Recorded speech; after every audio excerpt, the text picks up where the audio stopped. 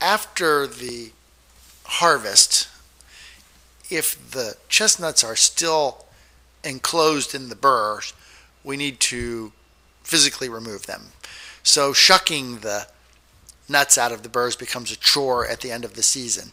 Now when the chestnuts are ripe, the burr naturally opens. But because we're constantly worried that our nuts will be, predators are going to come and eat our nuts before we can harvest them, we tend to harvest our hybrids before they're fully ripened. In other words, we harvest them while the burrs are still closed. And so opening the burrs then, this annual chore, we end up shucking them out when they're just not quite ripe yet. Now they will ripen up a little bit in the burr if we leave them.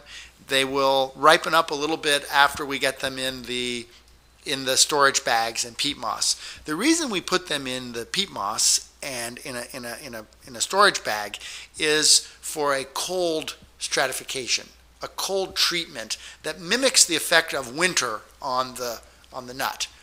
Chestnuts may have a dormancy requirement that requires a cold treatment before they germinate in the spring.